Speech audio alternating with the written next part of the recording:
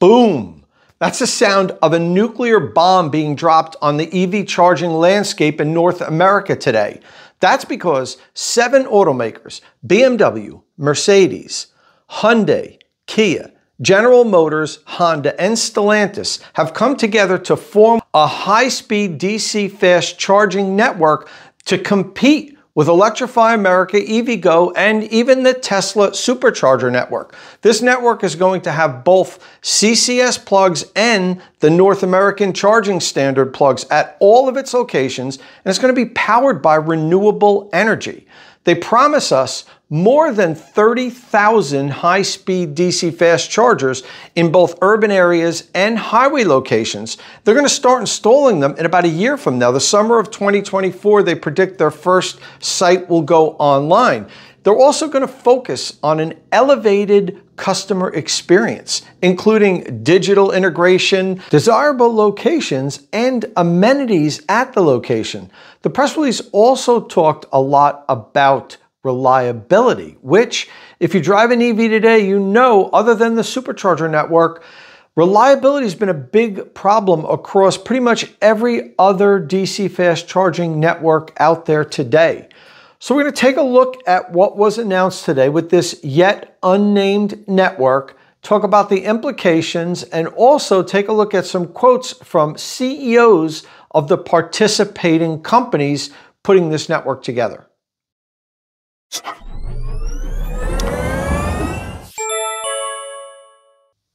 Okay, so this news is really breaking. I just got a hold of the press release 15 minutes ago and barely read through it. So the first thing I'm going to do now is read through it here so you can see exactly what the press release says, and then we'll talk about what's in it and the possible implications moving forward. This video, as well as all of the videos here on State of Charge, is sponsored by Qmerit. Once I've helped you decide which electric vehicle charger you're going to buy, then follow the link in the description of my videos and have Qmerit install it. 7 automakers unite to create a leading high-powered charging network across North America. 7 global automakers, BMW Group, General Motors, Honda, Hyundai, Kia, Mercedes-Benz Group, Stellantis, NV will create an unprecedented new charging network joint venture that will significantly expand access to high-powered charging in North America, targeting to install at least 30,000 high-powered charge points in urban and highway locations to ensure customers can charge whenever and wherever they need. With a focus on delivering an elevated customer experience, the network will provide reliability, high-powered charging capability, digital integration, appealing locations, various amenities while charging, and use renewable energy. Charging stations will be accessible to all EV customers, offering both combined charging system and North American charging standard connectors. First stations are scheduled to open in the summer of 2024. 7 of the world's leading automakers, BMW Group, General Motors, Honda, Hyundai, Kia, Mercedes-Benz Group, Stellantis, NV, are creating a joint venture to accelerate the transition to electric vehicles in North America by making EV charging more convenient, accessible, and reliable. The joint venture will include the development of a new high-powered charging network with at least 30,000 chargers to make zero-emission driving even more attractive for millions of customers. With the generational investment in public charging being implemented on the federal and state level, the joint venture will leverage public and private funds to accelerate the installation of high-powered charging for customers. The new charging stations will be accessible to all battery-powered vehicles from any automaker using combined charging system or North American charging standard, and are expected to meet or exceed the spirit and requirements of the U.S. National Electric Vehicle Infrastructure Program, or the NEVI program as we call it. The joint venture aims to become the leading network of reliable, high-powered charging stations in North America. The joint venture is expected to be established this year, subject to customary closing conditions and regulatory approvals. The first stations are expected to open in the United States in the summer of 2024 and in Canada at a later stage. Each site will be equipped with multiple high-powered DC chargers, making long-distance journeys easier for customers. In line with the sustainability strategies of all 7 automakers, The joint venture intends to power the charging network solely by renewable energy. The new high-powered charging network will elevate the entire EV experience and drive EV adoption. The network will provide a seamless, vehicle-integrated, best-in-class charging experience. That's important there. Based on renewable energy and supported by the quality, reliability, and resources of world-leading automakers. Focused on customer comfort and charging ease, the stations will be in convenient locations offering canopies wherever possible and amenities such as restrooms, food service, and retail operations either nearby or within the same complex. A select number of flagship stations will be equipped with additional amenities, delivering a premier experience designed to showcase the future of charging.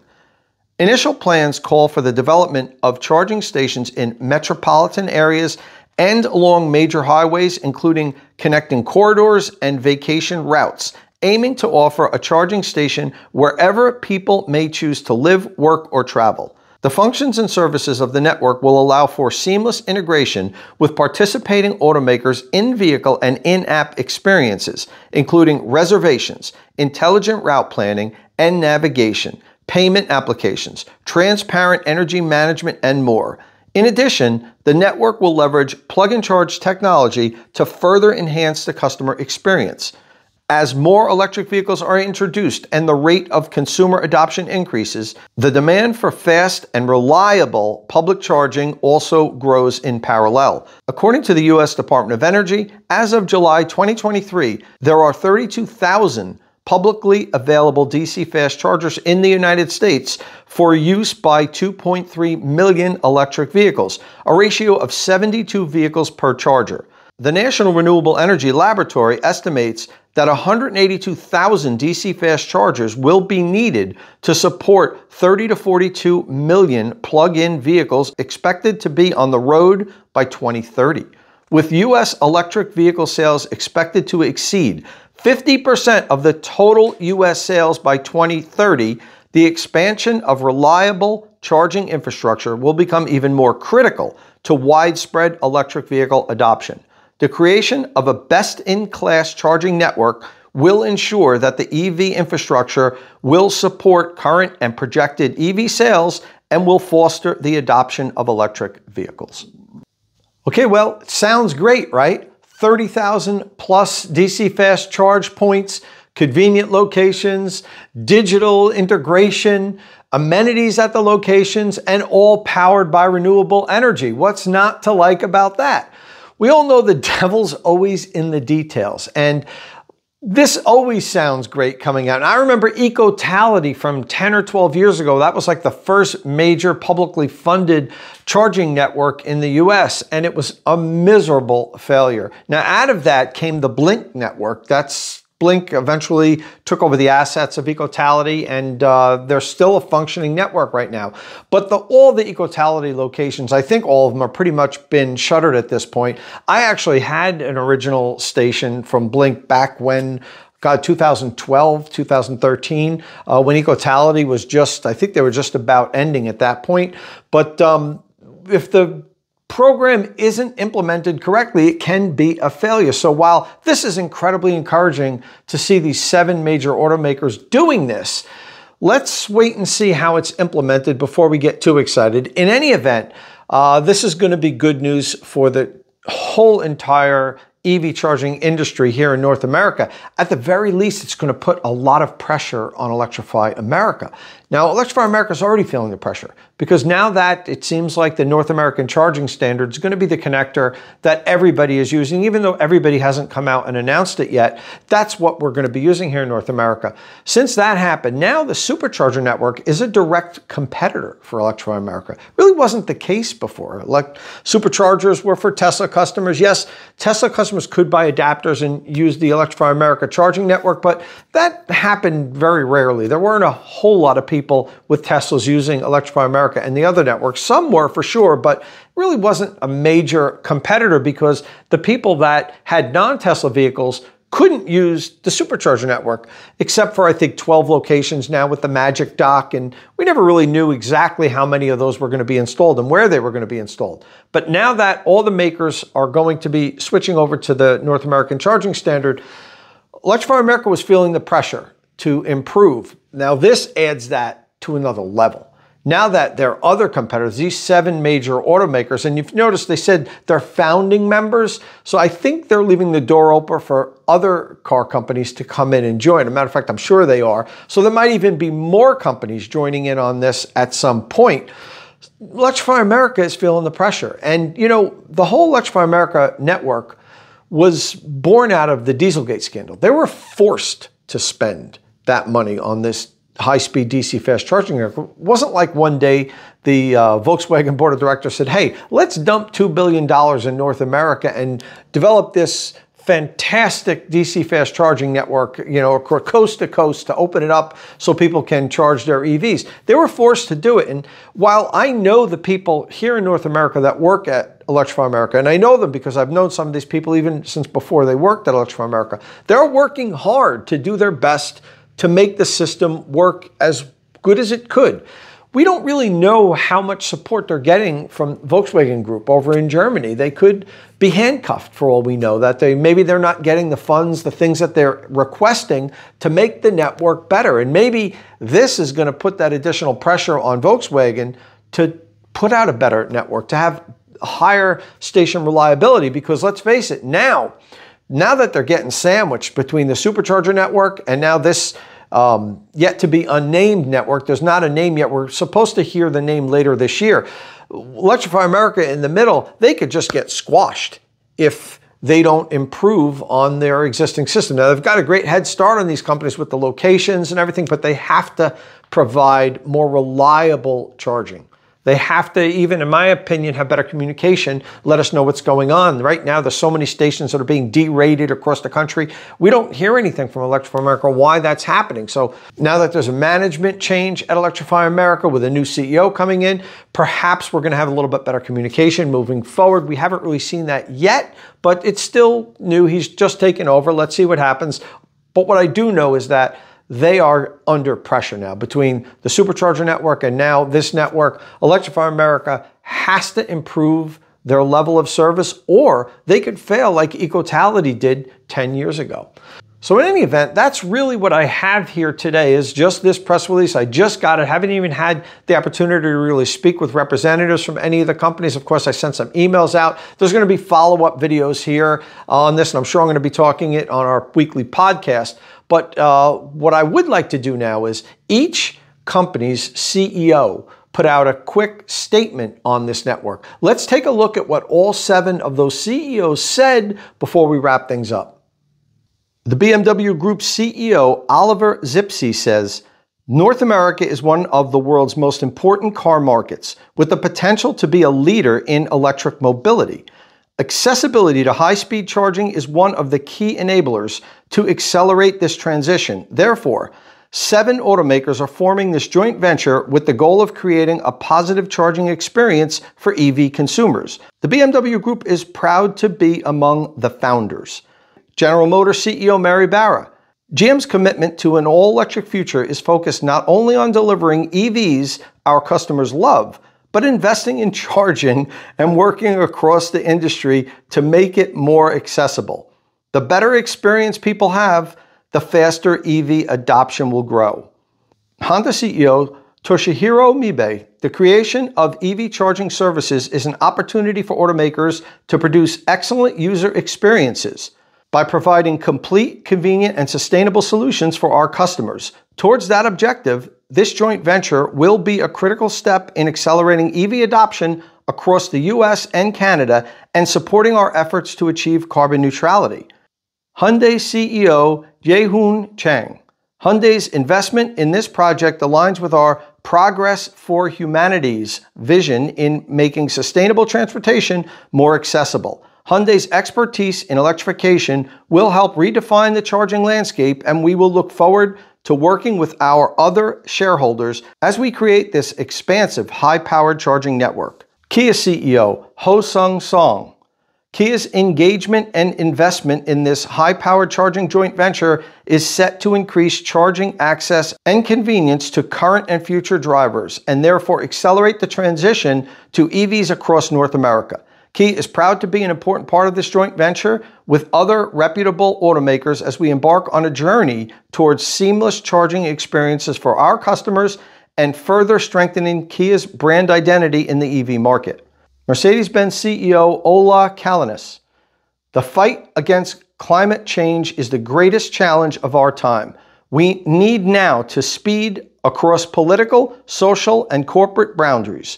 To accelerate the shift to electric vehicles, we're in favor of anything that makes life easier for our customers.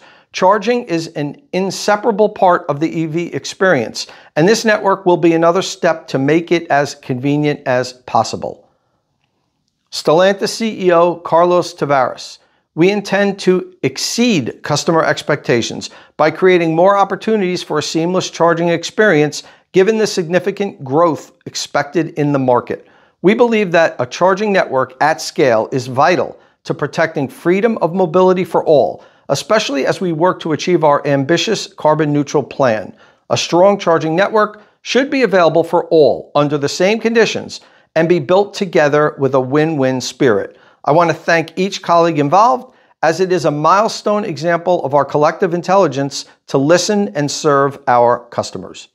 Okay, it sounds like they're finally getting it. And as the Mercedes-Benz CEO said, EV charging is an inseparable part of the overall electric vehicle ownership experience. If your charging experience is poor, your ownership experience is going to be poor. So I'm glad that it seems like they're finally realizing that. Tesla understood that from day one. The first thing they did was start building out a high-speed DC fast charging network before they had hardly any cars on the road. They had, a few thousand vehicles on the road when they started doing this. And it seemed like everybody else kind of wanted somebody else to do it. That's not our job. We'll make the cars.